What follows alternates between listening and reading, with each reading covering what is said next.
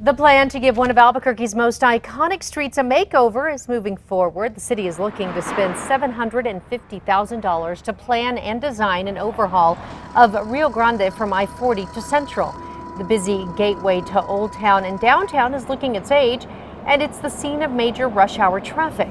Last year, a consultant came up with renderings that show a landscape corridor with better sidewalks, a traffic circle at Mountain, even a diamond interchange around I-40 to get traffic flowing. City Councilor Isaac Benton has been pushing for a Rio Grande renovation for a few years now.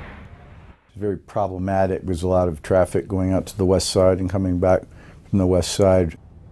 There's no estimate on how much the project will cost or when it will start. Benton says money left over from the design phase can be used to restripe Rio Grande while the city tries to come up with the money to pay for the project.